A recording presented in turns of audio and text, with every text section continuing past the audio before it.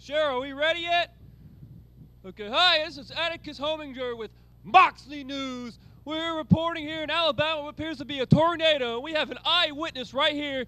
Sir, what is your name? I'm Buck Whitworth. Sir, is that your house directly behind us right here? It is. It was made by the commode. Where is your children right now? Are they there? Safe underneath the house.